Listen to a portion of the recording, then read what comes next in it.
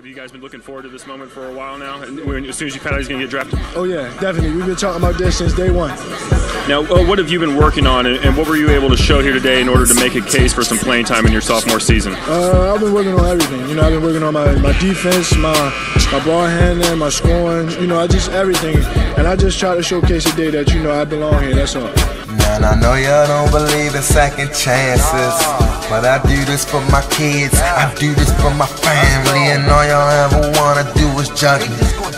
Once they fought me, when things get ugly, I'm feeling like don't need y'all in my circle, I just wanna be seen, but them cameras just might hurt you feel like it's a lot of things I did, but if you ain't never did it, it ain't nothing you can tell me. I done woke up to no egos, that's waffles. I done built myself up like Legos, but got knocked down, let me talk to you. But I still got drive in the jungle where I'm from, a lot of y'all won't survive. When you know you did wrong, y'all still feel alive. Y'all niggas so foul, 2 shots from the line. Thinking back on what I did, got my life to rewind. I'm thinking ahead, showing my mother I meant what I said. Some niggas want fed, other ones out here still chasing that bread. Ain't nothing changed but a couple things, but I'm still trying to skip that bucket. Losing sleep when shit get deep, but I must eat, so I'm like, fuck it. See me, I really know this shit. I don't think they really heard, I said I know this shit.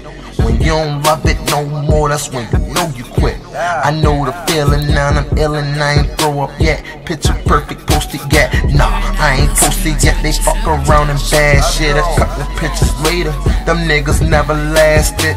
I stopped dreaming, start living, cause real life, I turn dreams into visions, so I still write. I know you don't believe in second chances, but I do this for my kids, I do this for my family, and all y'all ever wanna do is judge me.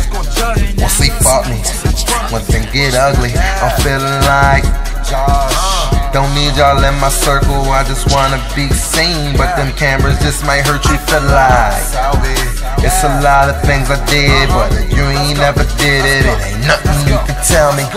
After missing out on this experience last year, how nice was it to get out there and be able to run some 5-on-5? You know, it was great. You know what I mean? Anytime you can come back in the summer and play with this high energy and so much competition, it's a wonderful experience. You get to come out here and play with the new guys that's on your team, build chemistry going into the season. So, it was a great experience, and I'm just thankful to be here.